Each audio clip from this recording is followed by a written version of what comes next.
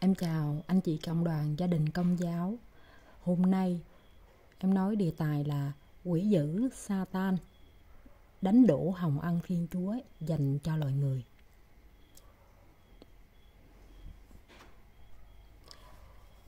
Nội dung bài này theo em Maria như là một món quà mà Chúa Giêsu và mẹ Maria ban cho em. Nhưng có lẽ là em không muốn giữ món quà này riêng cho em.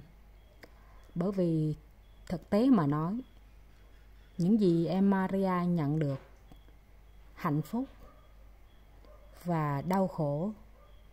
Nếu đau khổ thì em sẽ nói anh chị tránh.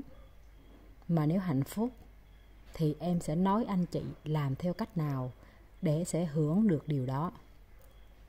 Vậy thì nguyên nội dung bài này sẽ nói về là hạnh phúc. Hạnh phúc mà cuối cùng là mình đã bị cái xã hội này nó đẩy cho mình qua một khái niệm hoàn toàn khác. Để rồi á, mình chê bai, mình oán trách. Và bởi vì tại sao mình làm như vậy? Bởi vì loài người chúng ta không hiểu. Và chính vì không hiểu cho nên chúng ta đẩy đi có một cái con đường nó xa hơn. Nó xa hơn. Thì qua hôm nay, qua cái bài này, em mong muốn các anh chị chúng ta mình cùng ngồi lại để mình nhìn ra được và đón nhận những cái hoa quả tốt đẹp từ cha mẹ thánh của chúng ta. Trước mắt, chúng ta cần hoàn thiện mình qua đời sống canh tăng của mình. Và đời sống canh tăng là gì? Dạ thưa, đời sống canh tăng là hãy sửa mình theo đúng điều luật hay luật điều mà Chúa truyền. Ví dụ 10 điều răn, 6 luật điều hội thánh, thương người 14 mối. Đó là những cái mà chúng ta soi lại mình. Nếu ai mà đang sống đời đẹp đạo thì hãy phát huy và cố gìn giữ. Còn những ai mà chưa thấy rằng mình hoàn thiện, mình đẹp theo đúng những cái tiêu chuẩn mà Chúa đã đưa ra, thì chúng ta nên cố gắng mình hoàn thiện nó mỗi ngày. Nghĩa là thay đổi tâm tính làm sao cho nó tốt hơn. Và nếu như cái việc hãy tội với 7 mối tội đầu và các tội vạ khác phạm tội, hãy xưng tội thiêng liêng và rước lễ thiêng liêng. Thời buổi này là đang giai đoạn cuối và Satan đang mở toang cửa hỏa ngục, đưa quân lính lên và nó có mặt khắp nơi. Trên mạng xã hội chúng nó rất đông. Và thậm chí chỉ cần con cái của Thiên Chúa chúng ta có một sự bất an, nó sẽ lậm mình ngay. Cho nên là anh chị ơi, chúng ta không đi nhà thờ, không đi Babylon. Và Chúa gì? Ta đã ra khỏi nhà thờ và ta nói cho các con biết không còn hòn đá nào trên hòn đá nào. Và gì? Và Chúa gì? Chúa sẽ tạo dựng lại cái đền thờ trong vòng có 3 ngày thôi. Chúa nói cái gì nó cũng liên quan tới một cái gì? Một cái đời sống mà gọi là linh hồn, chứ không bao giờ Chúa nói về đời sống thể xác.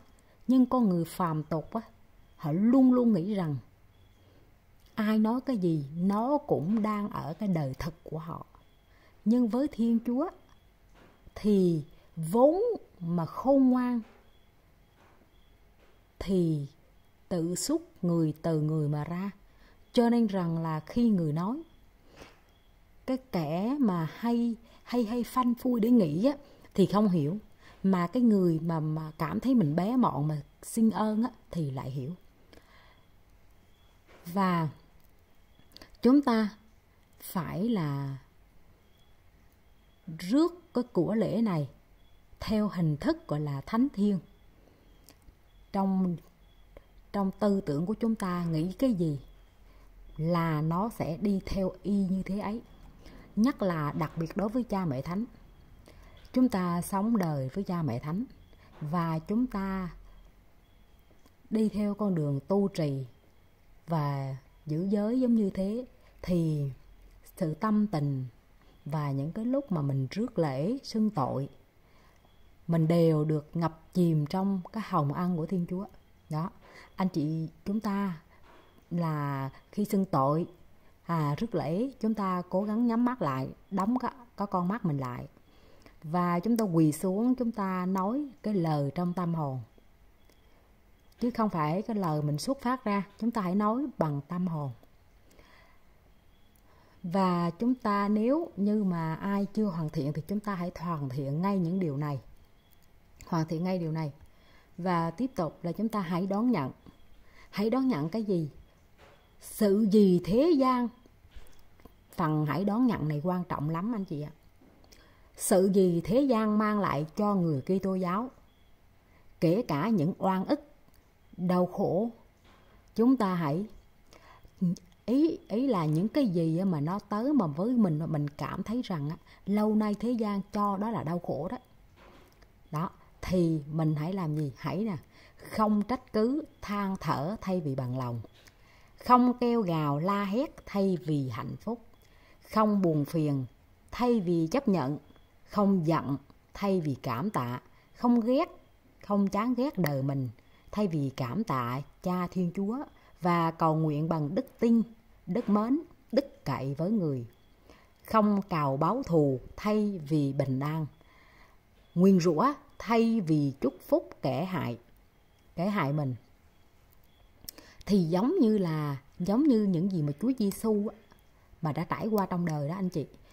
Nguyên cái đời sống của Chúa đó là một sự hiền hòa. Chúa chỉ đánh phạt những người là khi mà ở trong cái nhà thờ Jerusalem á, họ buôn bán. Và Chúa nói là gì? Đừng biến nhà cha ta thành chợ. Thì Cha Thiên Chúa, cha Giêsu mới rút một cái dây rau quấn người ta. Đó. Thì cái đó là một cái sự xúc phạm đến cái ngôi nhà của Cha Thiên Chúa, nên là Chúa Giêsu mới thế, chứ còn không á, với anh em, với mọi người, với kẻ thù luôn, kể cả với một cái người mà vô ở trong cái vườn Gethsemane mà để bắt Chúa đó, thì Phêrô có lại thẻo cái tay đó, nhưng mà lại là chữa lành ngay và luôn luôn tha thứ.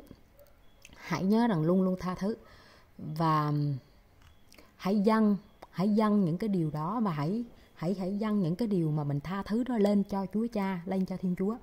Và bây giờ mình đi vào sau một chút xíu nữa, mà cái vấn đề ở đây là đau khổ là gì. Em sẽ phân tích theo hai cái hướng, bởi vì mình đang sống theo Chúa thì mình sẽ có một cái hướng nhìn tâm linh, còn mình đi theo hướng đời thực thì mình sẽ đi về cái hướng của thằng Satan đó. Thì nếu mà theo cái khái niệm con mắt trần thế này đi, là cái trái đất này là thuộc vua cai trị, là của thế gian đó, là của thằng gian xảo đó, thằng lưu manh, thằng Satan đó, thì nó cho là gì? Là những điều không đãi ngộ bản thân, khiến bản thân không được thỏa mãn cuộc đời, mà thế gian khen là sung sướng. Đau khổ là điều đáng sợ nên né tránh, như bất công, nhục mạ, hiếp đáp, bệnh, đau, què, đuôi, oan vì tội không phạm, đói, nghèo, tốn thiếu, mọi sự. Khái niệm này thì đến đương nhiên đến từ ma quỷ qua con mắt trần thế. Rồi nếu như mà khái niệm theo con mắt mà không mặc sắc phàm, tức là những ai? Những thiên thần, các thánh đó. Và con mắt này là của cha của mẹ mình. Thế thì khi mà những cái con mắt mà không mặc sắc phàm này, họ nhìn đau khổ như thế nào? Thì hóa ra đau khổ là hoa quả ngọt lành mà Chúa ban cho mỗi người. Có ai nhìn thấy của ngon mà không nhặt không? Lúc này loài người, khi chúng ta được đau khổ là chúng ta hãy vui vẻ gom nhặt lấy hết luôn. Gom nhặt lấy hết. Tại vì sao? Mình được nhận cái của ngon mà. Mình phải dâng lời cảm tạ Thiên Chúa. Vì Cha Thiên Chúa đang cho thiên thần bắt đầu cái hình thức đó là hình thức là Cha muốn ban cho mình một chiếc áo vinh quang. Nếu như mình biết chuyên tâm mình nhặt trong một cái sự hân hoan, bằng một cái tình yêu mãn nguyện và bằng sự cầu nguyện cảm tạ, thì lúc này Thiên Chúa sẽ làm một cái giá cho đời sống linh hồn. Anh chị có biết không, ở trần gian mình nè, chúng ta dùng tiền để chúng ta trao đổi, tiền để mua được mọi thứ. Nhưng khi mà mình đi vào cái thế giới linh hồn thì là gì? Đau khổ mới mua được mọi thứ. Anh chịu đựng được bao nhiêu đau khổ, bao nhiêu, và anh chịu đựng anh hân hoan hay là anh oán trách nó lại khác nhau nữa. Cho nên khi mà chúng ta nhìn cái đời sống của mẹ Maria và của Chúa Giêsu, chúng ta sẽ hiểu được. Thì bây giờ em đi tiếp những cái phần nào mà đi về cuối, em sẽ làm rõ hơn. Rồi, tại sao có hai luồng khái niệm đối nghịch nhau như vậy?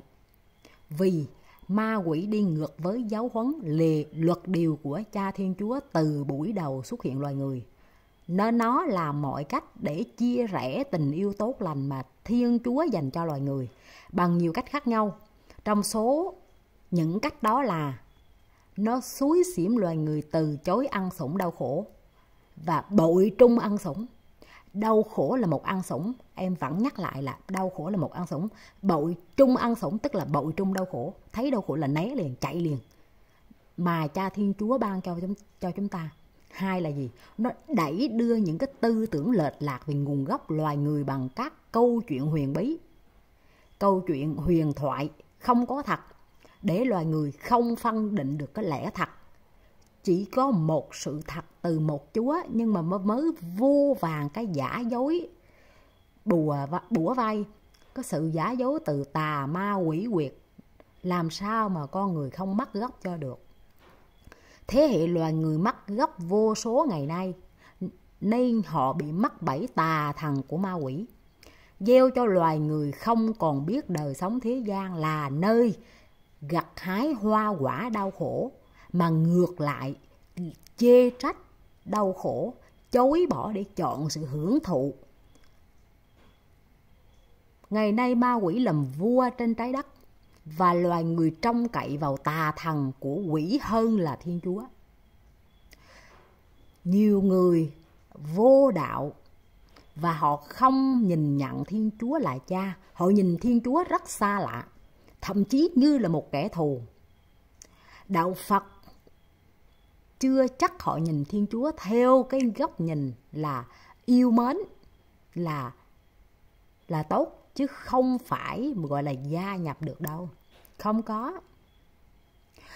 Nói như vậy không phải em gây hiềm khích, nhưng không, em là người bên Phật giáo em qua. Và theo như đạo Công giáo, Kitô giáo của Cha Thiên Chúa là gì? Là chúng ta là anh em trên tất cả các nơi trên thế giới, không kể sắc tộc, không kể màu da đất nước, không kể ngôn ngữ. Và chúng ta phải có được cái sự là ban cái ơn này ra, nhân danh Chúa Giêsu, và chúng ta nhân danh Cha trên trời, và chúng ta lấy cái điều đó, chúng ta giúp đỡ họ để họ biết được là nguồn gốc cái người mà họ nói đó là ai, thì họ sẽ tìm hiểu tại sao tốt như vậy, tại sao làm những điều này cho mình. Cho nên khi anh chị làm cái điều gì cho ai, xin hãy nhân danh tôi là con Thiên Chúa, và Chúa nói tôi mang điều này, mang điều nọ tới cho anh chị, để họ biết rằng là thế thì bên này sao mà người ta sợ Chúa nó như vậy. Hồi đó đối với em là Chúa hoàn toàn xa lạ. Hồi đó đối với em, Chúa hoàn toàn không có một thiện cảm gì, và nghĩ đời sống mình đã đủ. Nó khủng khiếp như vậy, nó tạo ra một cái lịch sử loài người mà hoàn toàn không có Thiên Chúa. Hoàn toàn không đưa lịch sử đẹp đẽ này vô trong các nhà trường từ lớp 1, từ những cái lớp nhỏ xíu luôn, không cần có nguồn gốc luôn. Cái thể loại mà nó sống mà nó không cần nguồn gốc á, là cái loại vứt đi. Nó đào tạo một con người ra mất gốc. Nó đào tạo một con người ra, một là mất gốc, hai nó cho suy nghĩ gì một cái sự mơ tưởng huyễn hoặc vì một cái gì, một cái nguồn gốc, một cái nguồn gốc dớ dẫn mà nó đưa vô là huyền thoại, mà nó đưa vô là gì, là một cái cổ tích, một cái sự gọi là mà huyền thoại á, nó cũng có một cái giai thoại làm sao á cho nó hợp tình, cho nó hợp lý, chứ không phải mà họ đi tu cái kiểu gọi là tu đạo quỷ đạo ma đó, để rồi á tung hô lên một cái nguồn gốc con người theo cái kiểu thú vật. Con người mà từ loài vượn cổ. Maria nói thật tình luôn. Bây giờ mọi người đi, cứ nghĩ Maria bây giờ sống 100 năm. Mà bây giờ làm cái nghề gì? Em cho rằng là em đi mò tôm bắt cá mỗi ngày ở trên sông đi. Em kiếm sống. Thế không lẽ ngày 24 tiếng thì em ra em bắt hết 8 tiếng thôi chứ, đúng không? Số tiếng còn lại là nhiêu? 16 tiếng còn lại. 16 tiếng còn lại thì em làm gì? Em đi chơi, em đi rong rong. Vậy con vượn cổ ngày xưa đó, khi mà trái ở dưới đất hết rồi á, nó vươn cái người nó lên, nó đứng nó hái. Ủa không lại 24 tiếng nó đứng nó hái miết vậy hả? 24 tiếng đứng nó hái nó ăn hoài vậy hả? Hắn cột cái mình nó lên luôn trên cái cây hay gì? Rồi nếu như hắn cột mình lên trên cây luôn, dưới là cái chân là trên kia là cái tay nó đó. Thật ra đó cũng không thể nào theo thời gian mà nó mất cái đuôi đi. Mà cũng không thể nào mà lông lá kia nó rụng hết. Mà cũng không thể nào mà mồm nói như thế mà nó lại sinh ra một con người đẹp đẽ như vậy. Một con vượn khủng khiếp, nó chỉ có cái tay cái chân nó giống cái con người thôi. Thế là nó quy vô một cái vấn đề là gì? Hắn vẽ ra cái hình tượng lâm khâm và đứng lên đứng xuống biết. Đứng lên đứng xuống và cuối cùng thẳng lên cái lưng. Là một sự dối trá. Bây giờ ai đó trong số chúng ta nhìn đi. Nhìn em Maria xem, anh chị cho em sống 200 năm với cái nghề bắt cá đi. Vậy thì cái tay của em á, nó có mọc ra cái màng theo như giống như cái chân vịt không? Không thể nào nó tạo ra màng chân vịt được. Thiên Chúa tạo cho chúng ta như thế nào thì chúng ta sẽ y như thế ấy. Còn không nữa thì chúng ta tự mình làm cắt mất đi những cái gì mà thân thể đã có từ ban đầu. Và chúng ta làm nó hao mòn đi. Chính vì vậy mà nó đẩy con người ta tới một cái gì? Cái sự ngu dốt của cái lịch sử. Mà nó muốn như vậy. Nó muốn con người ta ngu dốt mà. Cái ngu dốt ở đây là thôi, chúng bay đừng có tìm nguồn gốc làm gì. Có khi á, không cần nguồn gốc đâu. Biết sao không? Tụi bay cứ nè, cái cây này nè, cái cây này hay lắm nha. Mày xin cái gì đi, mày xin tiền đây, mày xin mày trúng số đi. Cái hắn cho mình trúng nha. Hắn cho mình trúng thì cái người đó ban đầu người ta thấy sao? Cái cây này xin được này nha. Hắn thương mình ghê luôn á. Thì bắt đầu là tới cái cây đó xin xỏ tiếp. Mà xin xỏ cái cây đó rồi cái tự nhiên bữa sau không thấy trúng nữa. Cái bắt đầu hỏi cái thằng Satan hỏi, ủa sao mày, tao xin nữa mà tao thấy không được. Cái nói vậy là, ê mày tích cái đất đi chứ. Mày chưa tích cái đất, bây giờ mày mang mày đồ mày bố thí đi. Mày bố thí đi, có nghĩa là cúng ngược lại cho nó ăn đi. Mày bố thí đi. Mày bố thí xong cái bắt đầu mày tích cái đất rồi mày xin cái gì lại cho cái đó. Hóa ra là gì? Hóa ra nó là một cái chuỗi vòng tròn. Vấn đề là đưa qua và đưa lại, có trao và có đổi. Thế thì hắn nói nè, mày muốn á, trúng nữa không? Mày đi nói với người ta đi, tới cái cây này xin đi. Rồi đó, hắn xin cái số gì, mày đu theo nó cái số đó, mày đánh. Thế thì gì? Thế thì cái loài người này á, hắn đã làm như vậy. Họ đã làm như thế rồi. Và gì? Truyền miệng nhau, kéo nhau mà đi theo hướng bày đàn là bắt đầu nó nổ banh luôn. Nó nổ banh luôn, bắt đầu là người ta đem người ta thờ linh quá mà. Linh tinh của Satan nhưng mà mang về thờ. Bởi vì sao? Nó cho phép lạ mà. Nếu như ai chưa từng biết kinh thánh của Thiên Chúa thì sẽ nghe cái lời Maria là huyễn hoặc. Nhưng đã phải hiểu được kinh thánh. Đời người chúng ta không có bao lâu, đừng bị ma quỷ nó che mờ con mắt, nó che mờ trí não. Chúng ta biết đọc chữ thì chúng ta sẽ cố gắng tìm về lịch sử. Đọc thử xem con bé này nói đúng không? Có phải ma quỷ nó có thể nó làm phép thuật không? Có, Chúa cho điều đó. Và những người ngoại đạo, những người đạo Phật, những đạo khác, họ không hề biết Thiên Chúa là cha của muôn loài. Bởi vì sao? Họ đã được giáo dục một cái cách gọi là không cần tìm hiểu lịch sử của người ta, tự mãn với lại cái tài năng của bản thân. Cho nên á, họ tự đưa lên những cái ngôi bậc, những cái bằng cấp, những cái sự bằng khen để tôn vinh nhau. Người đã tôn vinh ở dưới trần gian rồi, cho nên nói là đừng, không cần tìm sự tôn vinh ở đâu hết, ở trần gian thôi. Thờ ma thờ quỷ và tôn thờ cái gì? mấy cái chữ ký ở trần gian. Thằng này thằng không có học nó cũng lên nó ngồi được, rồi nó ký cho một cái gì bằng khen là gì văn hóa tốt, bằng khen đôi chân đẹp, bằng khen có cái giọng nói hay đó, vậy đó, xàm xàm vậy đó, không được gì rồi đó. Nhưng mà nó đẩy con người ta đến gì, đến cái tư tưởng lệch lạc, và người ta không còn muốn là ui lịch sử loài người thấy loãng quá đi, thôi không có quan tâm chi, miễn là thờ cái gì mà nó đem lại bình an cho mình, nó mang lại tiền tài cho mình là được. Quan trọng là tiền tài chứ không phải bình an đâu, có tiền mới có bình an đó. Họ nghĩ như vậy. Và gì? Và rồi họ níu đuôi nhau. Ngoài cái cây ra thì thằng sa tá nói ê mày bỏ cái tao thấy ở bên kia nè có cái cục đá mà linh lắm, đá to dữ lắm, rồi nó huyễn hoặc cái cục đá đó lên, rồi người ta cũng đũa nhào vô cục đá.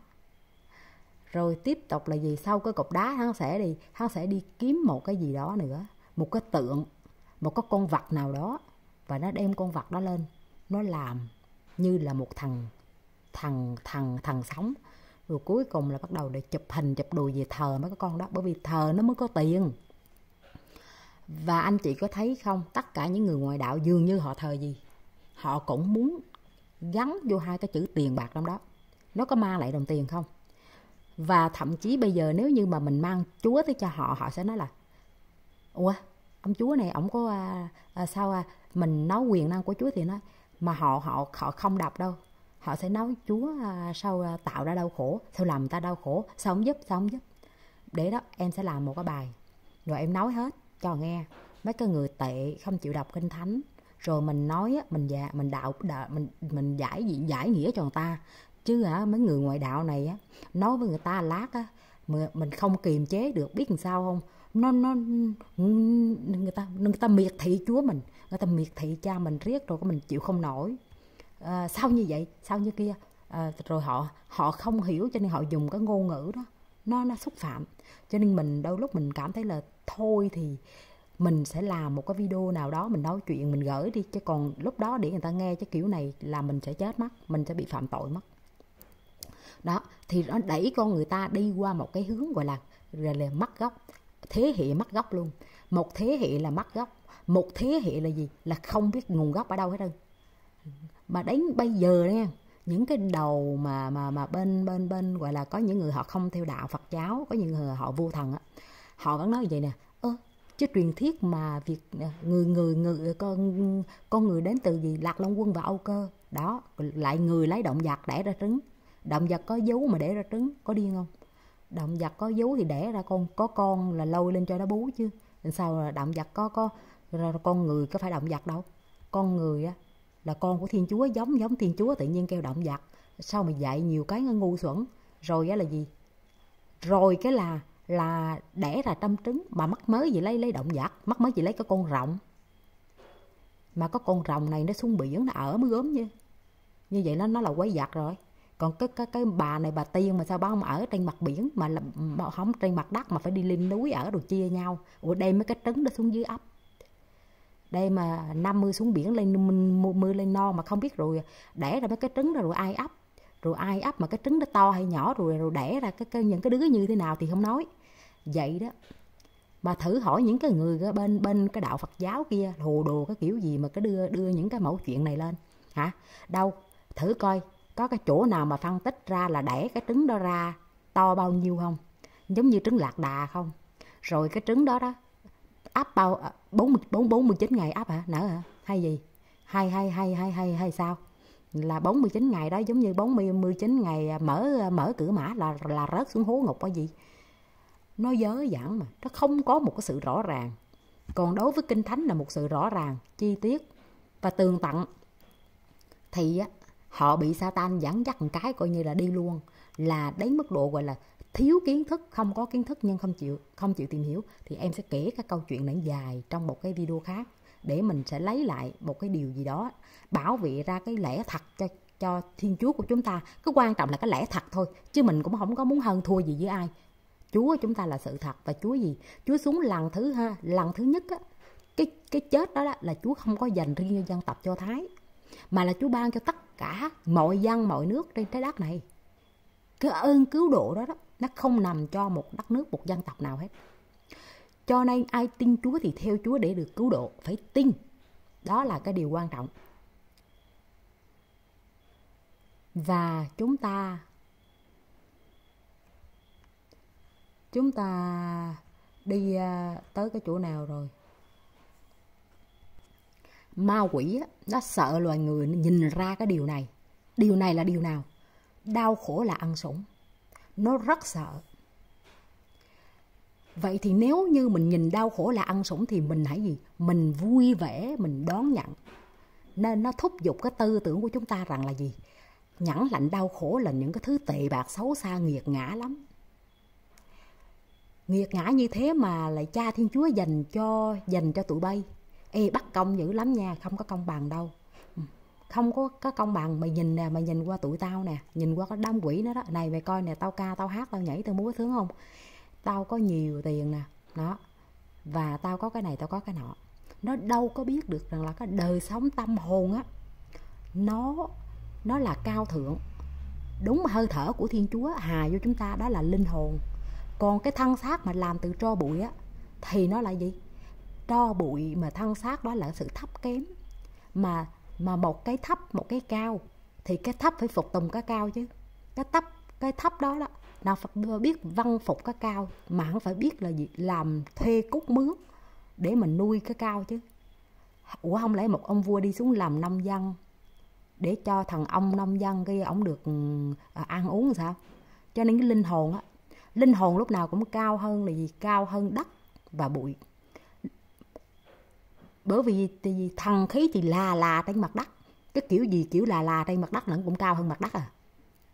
Mà cớ làm sao á, bắt cái thể xác á là cung phụng, bắt linh hồn đi cung phụng thể xác, bắt một cái ở cái vị mà cao á, cái vị linh hồn cao quý này mà đi phục vụ một cái thể xác từ đất bụi bé hèn.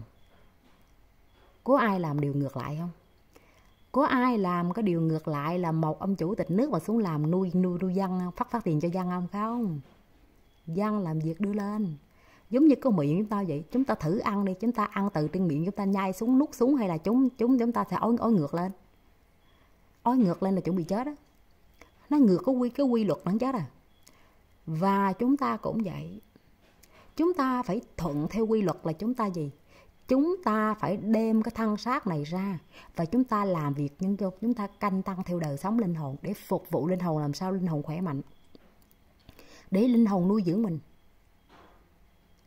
Còn đằng này các cái tuổi trẻ bây giờ nó đi ngược lại cái tư tưởng mà Chúa hướng dẫn cho loài người để được cái sự tốt đẹp đó. Đó là gì nè? Hưởng thụ đi. Bây giờ á, mình làm mình biết hưởng thụ, vì đời người có bao lâu và hắn phải biết hưởng thụ. Satan nó đi vào trong đời sống giới trẻ hiện nay một cách khủng khiếp. Một là ăn tàn phá hoại. Hai là gì? Là lòng chai dạ đá. Ba là ăn chơi trác tán. Bốn là gì? Khốn nạn khốn kiếp, là gì? Là thô tục, là hỗn. Đó. Và năm là gì? Là thế hệ mất gốc, không cần biết ở đâu ra hết. Tôi có nguồn gốc từ mẹ tôi hết.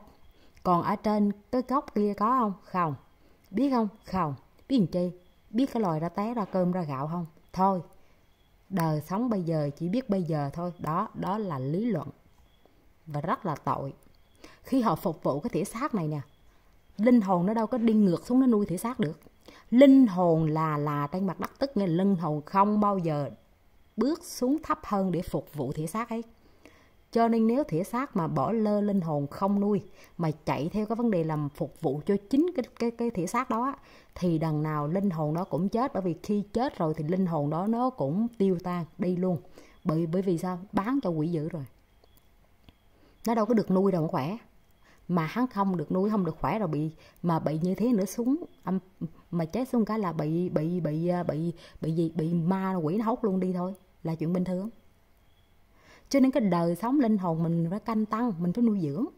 Cái nguồn gốc của mình tạo ra một cái loài người như thế nào thì mình phải hiểu được là cái vai trò, cái giai cấp trong đó. Cái giai cấp bình thường của con người thôi, cái loài người nó khủng khiếp. Nó dạy với nhau là phải biết giai cấp. Nó dạy với nhau là phải biết gì phân cao thấp. Vua thì phải gì?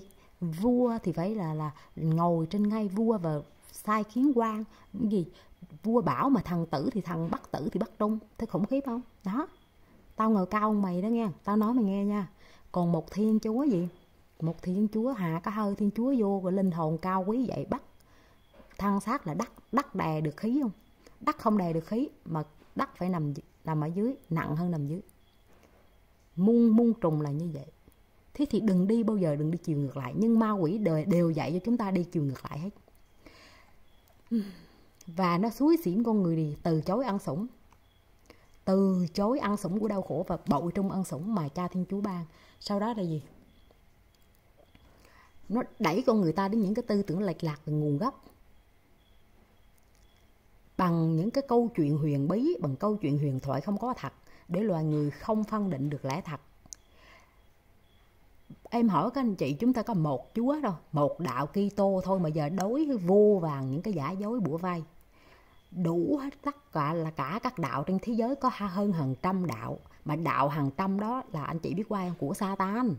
Chúa mình chỉ có một cái duy nhất là Kitô giáo. Thế thì em hỏi chị chọi nổi không? Chọi được không?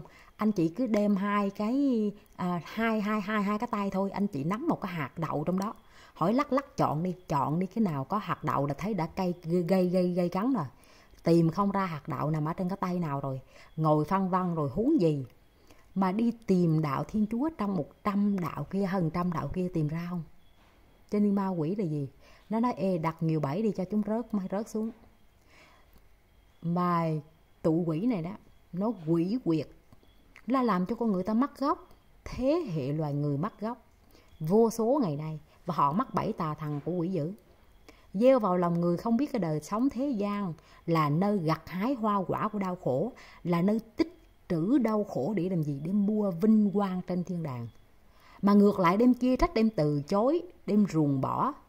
Để gì? Để chạy theo cái hướng hưởng thụ của Satan á. Ngày nay ma quỷ làm vua trên đất và loài người trông cậy vào tàu của tà thần. Ma quỷ sợ loài người, rất là sợ. Bởi vì sao? Sợ một ngày nào đó nó nhìn ra nó bỏ mình nó chạy. Cho nên là gì? Nó gieo cho con người ta đó là cái điều đau khổ đó là bất công lắm. Và nó nói chúng ta là Chúa tụi bay không tốt đâu. Và nó nói mình phải nên oán hận đi. Mày phải được sung sướng chứ tại sao mày sinh ra như vậy? Mày cái tuổi này, cái tuổi kia, tuổi nọ. Và gì bói toán này kia là toàn ma quỷ không? Nó đẻ ra như vậy để làm gì? Nó dẫn dắt tiếp. Nó dẫn dắt thêm một giai đoạn nữa. Thay vì bây giờ giai đoạn loài người mà, đúng không? Thì bắt đầu đẻ ra một cái thuyết gì đó. Đó, bắt đầu coi thầy, coi bói, coi tướng, coi quẻ, coi chỉ tay nè, coi chỉ chân nè, coi giò nè, coi móng vuốt nè, coi mặt, coi mũi nè, đó, coi tướng nè. Rồi cái gì? Coi gì? Coi gì đó, còn cái gì đưa cho nó coi hết đi. Rồi hắn sẽ nói tương lai cho. Nói thật với anh chị, tương lai của chúng ta chỉ có mỗi Thiên Chúa định đoạt. Ngài cho ta sống là ta sống, mà người nói ta chết là ta chết. Cái sự sống của chúng ta thuộc về Thiên Chúa. Ma quỷ nó biết cái gì nó còn không biết ngày nào nó bị rơi xuống hỏa ngục nữa kìa. Đời nó còn không biết nó về đâu. Và khi nó đĩa cho chúng ta nguyền rủa, oán hận Chúa của chúng ta, khinh khi Chúa, là mình sẽ từ bỏ Chúa. Khi mình từ bỏ Chúa là gì? Nó được thành công rồi. Và vì nó điều khiển cái tâm ý và tư tưởng của chúng ta. Một cái tư tưởng tệ và thù hận thì nó dẫn tới cái hành động không thiện lành, dẫn đến cái sự thỏa hiệp với ma quỷ để gì? Ma quỷ nó giúp cho sung sướng, giàu có, hưởng thụ ở thế gian. Nhiều người sẽ bán mình cho quỷ vì tự chê thân mình. Vì người khác mời chào và đón nhận ma quỷ như bạn.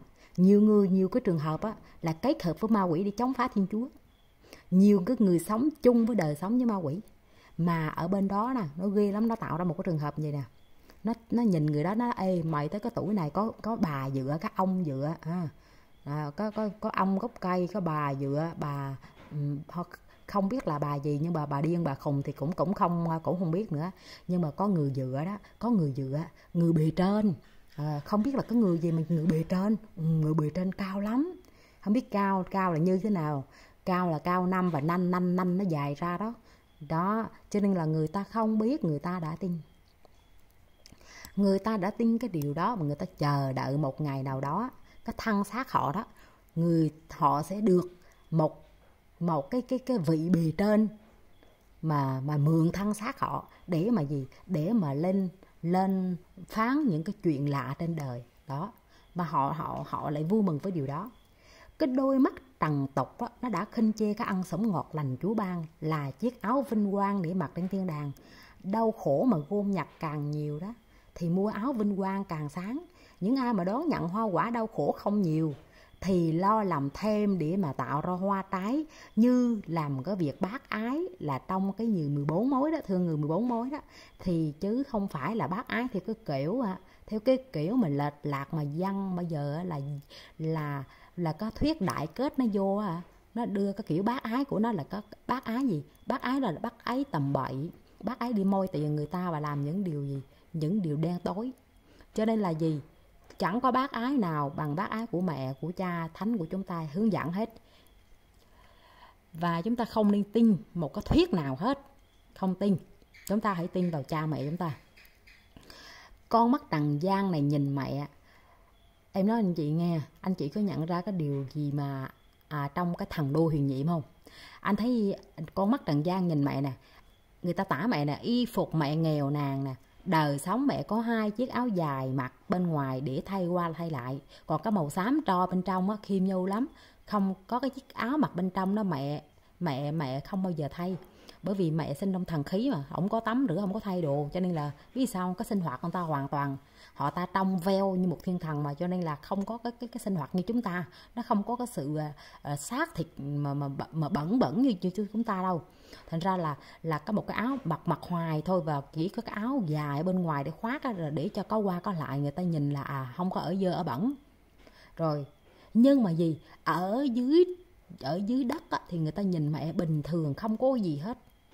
Nhưng mà khi mà mẹ được Chúa Cha gọi vì qua con mắt của thiên thần nhìn thấy mẹ đó, thì thiên thần từ các tầng trời thốt lên: sao từ dưới đất đầy tăm tối mà mẹ lại lên trời rực rỡ như thế kia, rực rỡ còn hơn thiên thần. Chính Thiên Chúa coi như là cũng tán thưởng mẹ đó. Tại sao như vậy? Tại vì là đó là cái hoa quả đau khổ, tống nghèo, thiếu thốn, khiêm hạ, vân vân mà mẹ gom nhặt được. Mẹ chỉ có bệnh tật là mẹ không bị thôi. Tại vì mẹ không mang thân xác con người, xác thịt đến từ xác thịt mà đẻ ra, cho nên mẹ sẽ không bị vướng cái tội tổ tông với những cái bệnh tật, mà là một sự thanh khiết. Đó, thành ra là gì, mẹ không bị bệnh tật thôi, nhưng mà gì, mẹ vẫn chịu đau khổ ở đây là không phải là chịu đau khổ đâu, cái đau khổ đó xuống mẹ biết, và mẹ đã nhặt hết luôn. Bấy nhiêu hoa quả mẹ chăm chỉ thầm lặng nhặt liên tục mỗi ngày, thậm chí không chịu ngủ luôn, đi lập công, đi lụm miết thôi. Mà anh chị coi mẹ có ngủ nhiều không? Không, mẹ ngủ rất ít. Để làm gì? Để làm cái này, để làm cái nọ, để quét cái nhà, để lau cái cửa, để phục vụ anh chị em, để phục vụ hàng xóm, để coi ai cần giúp đỡ mình giúp, để coi có thể phụ giúp đề giúp cái gì phụ con, và đi cầu nguyện. Đi bằng cái đời sống thương yêu và cầu nguyện. Và cuối cùng là mẹ đó, mẹ nhặt quá trời quá đất vậy mà mẹ hết ngày này qua ngày nọ nhặt liên tục, nhặt thầm lặng vậy đó, mẹ vẫn coi là chưa đủ. Rồi mẹ làm thêm những cái việc khác. Khi mà mẹ thấy Chúa Giêsu đi ra rao giảng nước trời và làm những cái việc đó, mẹ cũng đi làm. Mẹ cũng làm để mà gì, mẹ góp thêm hoa quả nữa, để mẹ tạo nên một cái hoa quả tốt lành đó. Nhưng mà điều mà mẹ tạo ra nhiều để làm gì? Để sau này cho các con cái loài người. Nên mẹ muốn làm ra thật nhiều hoa quả hơn nữa, để sự giàu có ấy đó của mẹ sẽ ban cho con cái loài người mà Chúa và mẹ hết mực thương yêu mà đã đồng công cứu chuộc. Cũng thế, khi linh hồn được dư đầy hoa quả thì chính linh hồn ấy sẽ nhắc cả thân xác kia lên trời. Anh chị có thấy là mẹ Maria đó, khi ở thế gian đó, thì mẹ và Chúa đó đều là hai cái đấng mà chịu cực nhiều nhất. Không có cái cực nào, không có đau khổ nào mà không có gì nó khủng khiếp như vậy. Người ta đánh mà nó bay cả cục thịt ra luôn. Là thứ nhất. Thứ hai nữa là đóng lên trên thánh giá đó mà thậm chí là quýnh tơi thả, quýnh từ ngày này qua ngày hôm nay thôi, ngày hôm nay qua ngày hôm kia, và bắt đầu là gì, không cho ăn, quánh miết như vậy đó. Anh chị cứ để đi, ai mà mang mình ra quánh khoảng tiếng đồng hồ coi còn sống không. Mà trong khi cái đám này nè, cái đám Pha-ri-siêu nè, cái đám dở hơi nè, cái đám thượng tế này nó cho người đánh nha, mà thằng Satan này nó còn nhào vô nữa. Hắn vô nó phụ trợ sức mà để quất đánh mà tóe máu hết ra. Chưa đủ ác, nó còn kiếm một cái gì, một cái mẩu gai nó ấn vô, mà ấn vô cho lủng não luôn. Thịt nào thịt nấy ngấm hết, cái nào cái nấy cũng ngậm máu Chúa hết. Những cái gai đều ngậm máu Chúa, tất cả đều ngậm máu của Chúa hết. Ác dễ sợ không? Anh chị bây giờ chúng ta cứ đậu cái nón bảo hiểm mình, nó cắn cái dây cột tóc thôi là thấy đã đau chịu không nổi rồi. Lần này nó cắm vô trong đó, mà nó cắm bao nhiêu, một đống luôn. Cuộc đời ai chịu cho thấu. Thì mình nhìn vì tất cả những gì mà Chúa chịu hay là mẹ Maria đã chịu, thì có lẽ là đã vượt quá cái sức chịu đựng của một con người. Cho nên chính vì đó, có hoa quả đau khổ mà mẹ và Chúa nhặt được một cách là gì? Vui mừng và cảm tạ. Luôn luôn sống sự là gì? Khiêm hạ và không bao giờ than đau khổ. Thấy cái sự đau khổ đó, túng nghèo đó là một phước mà ân sủng Chúa ban. Chúng ta sẽ học ở điều này. Chúng ta sẽ góp nhặt đau khổ để mình gì? Mình để cho sau này mình nâng được thôi, linh hồn về trời thôi được rồi. Còn thể xác chắc nâng không nổi. Tại vì sao? Mình làm chắc làm không nổi. Cho nên là anh chị, nếu mà ai chúng ta đó có thể có con cái cháu nói với nó là nó sống đời sống giống như mẹ và Chúa đó, chắc chắn sau này cái thân xác của nó lên thẳng lên trời. Linh hồn là một cái gì đó không nhìn thấy, nhưng nó đủ mạnh để nâng cả cái thể xác này về thiên đàng. Thế những cái thể xác đó, cái thể xác này nè, chăm lo lộng lẫy nè, rồi có đẩy đà, có đẹp như hoa hậu mà thế gian này mà người ta tăng bắp thì khi sau cái sự chết nó phịch thình, nó thối luôn, mà cái linh hồn nó cũng tiêu tan luôn, nó còn không nuôi nổi nó nữa, lấy đâu mà hân nâng cái thân xác đó. Cho nên mình phải nhìn ra được. Mà thật sự em cũng không nhìn ra được cho tới tối hôm qua. Khi em nhìn ra được xong rồi em mới nói là con cũng xin cái ơn để con mang điều này tới cho những người anh chị em. Nghe có vẻ nó huyền bí, nó huyễn hoặc, nhưng không anh chị, đó là sự thật. Và ai đã từng xem, đã từng biết thần đô huyền nhiệm, nếu mà không thì em gửi tài liệu cho, chúng ta sẽ nhìn thấy được cái đời sống của Đức Mẹ. Cái đời sống của hai đấng là một cái gương mẫu cho chúng ta. Mà hai đấng là hai đấng cất luôn cả xác lên trời. Cái sự chịu đựng ở thế gian này càng lớn bao nhiêu thì cái vinh quang trên trời lại lớn bấy nhiêu. Cho nên ở trong Mát-theo chương 16 câu 26 có nói là gì? Nào có ích gì cho người ta khi được lời lãi tất cả thế gian mà lại thiệt mất sự sống mình. Vậy nên là gì? Chúng ta không được hờ hững cái sự sống ở thế gian này. Cho nên chú ý cho em những điều sau nè. Không được phóng túng nuông chiều hư hỏng bản thân, không ăn uống rồi không có ngã tới ngã lui nữa, không được lãng phí thời gian quý báu khi mà chúng ta đang còn thở được ở dưới trần gian này.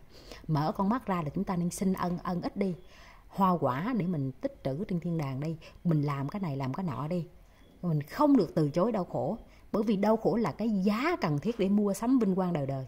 Mẹ Maria đã nói điều này trong thần đô huyền nhiệm, không phải em đâu. Và gì? Mẹ còn nói là gì? Đau khổ là đúc soi cho biết trần gian lầm lạc lừa dối.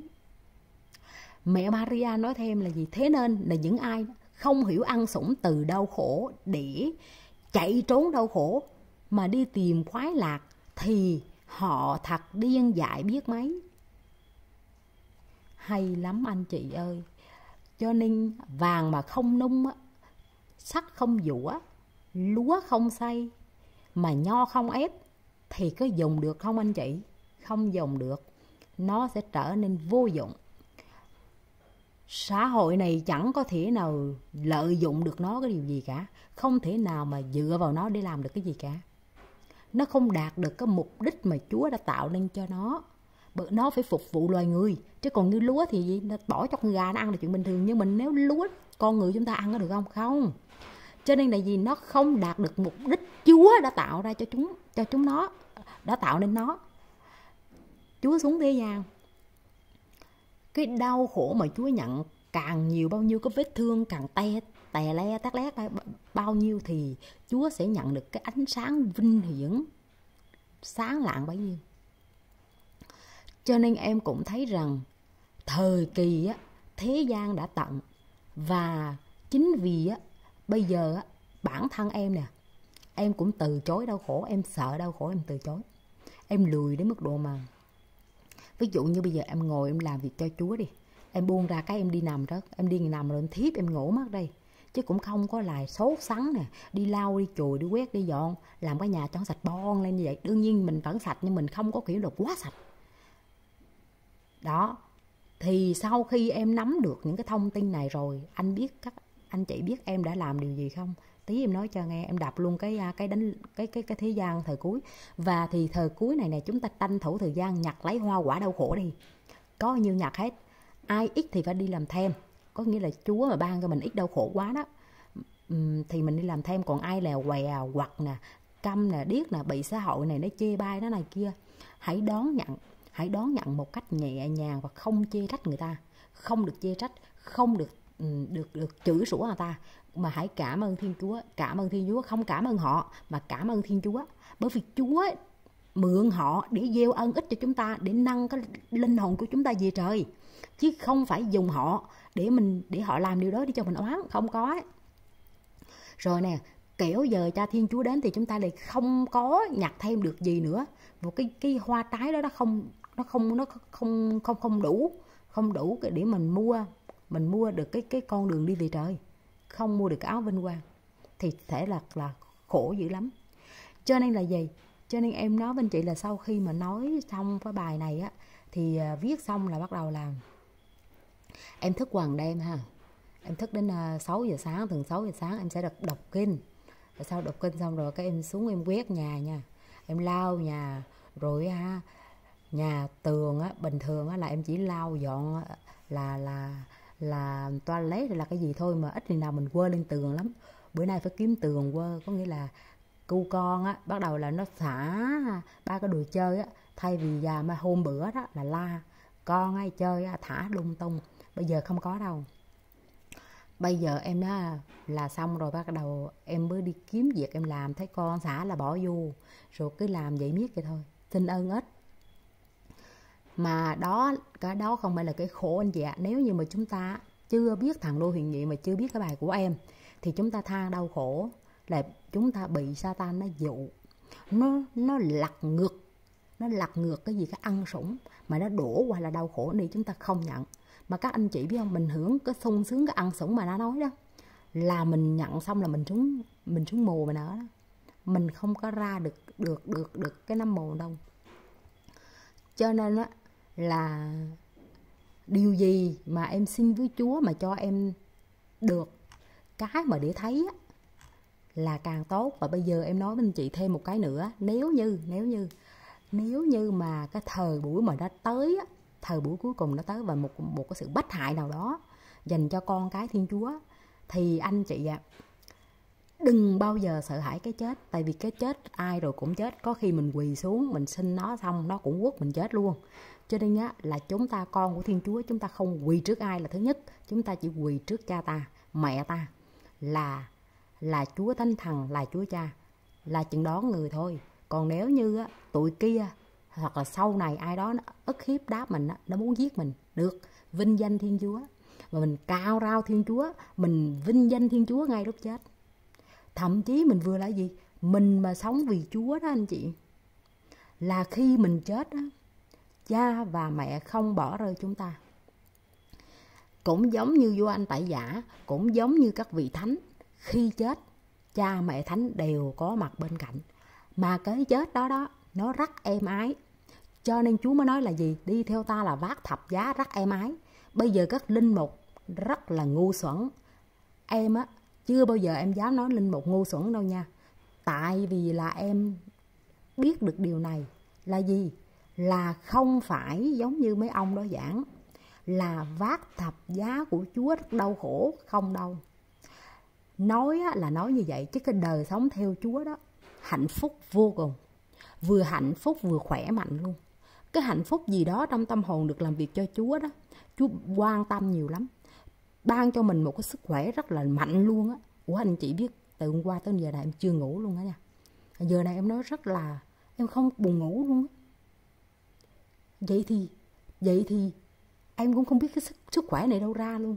Em nhớ những khi em học, em thi đại học á nha, lớp 9 hay lớp 12 gì hay là đại học gì cũng thế thôi, cứ thức một đêm thôi là qua cái ngày thứ hai đó khoảng 9 giờ sáng hay là 10 giờ sáng, hoặc là trụ lắm 3 giờ chiều, coi như là gục luôn, coi như là cắm đầu luôn. Cắm đầu thì ngủ bao nhiêu, hễ thức một đêm phải ngủ lại 12 tiếng đến 18 tiếng.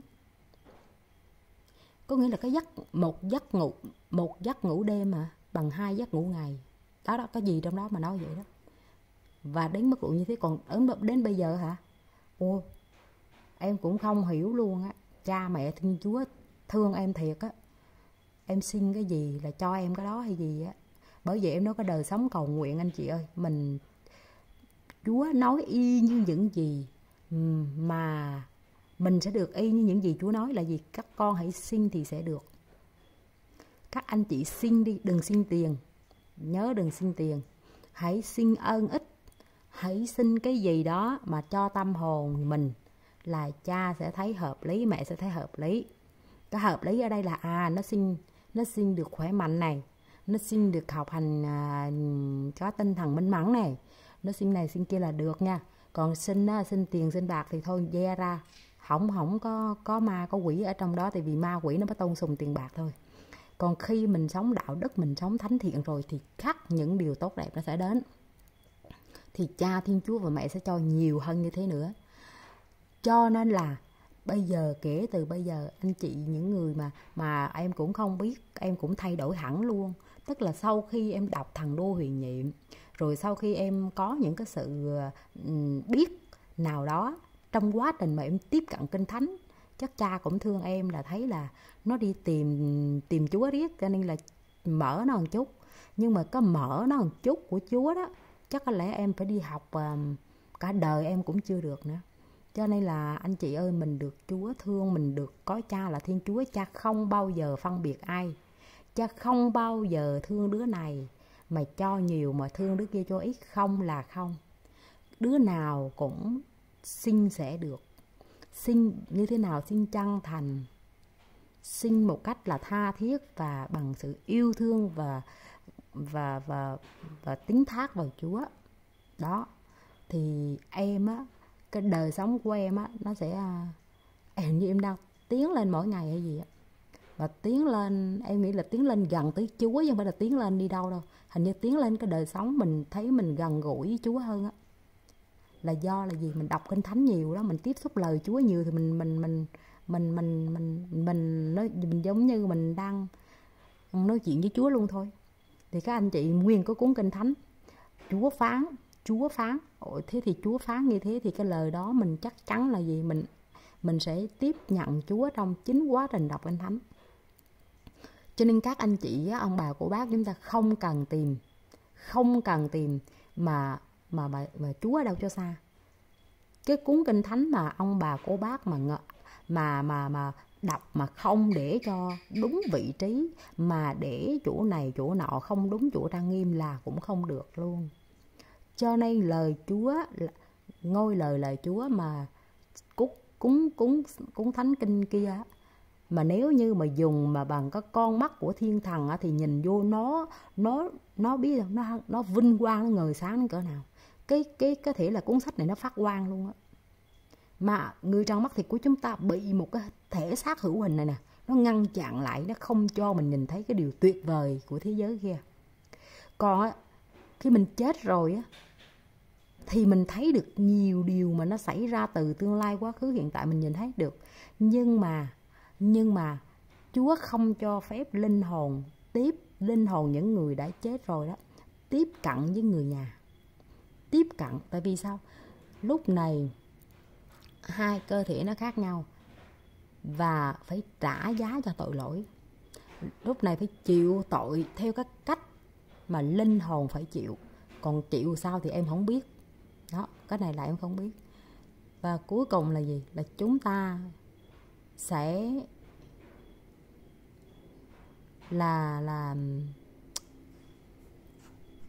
sẽ thành công nếu mà chúng ta biết nhìn lấy những cái việc làm mỗi ngày, những cái mà người ta chê bai, người ta cho đó là không làm, rửa chén, quét nhà, nấu ăn, quét dọn, đi chùi, đi rửa, đi làm nghề toilet, nghề hốt rác, tất tần tật luôn.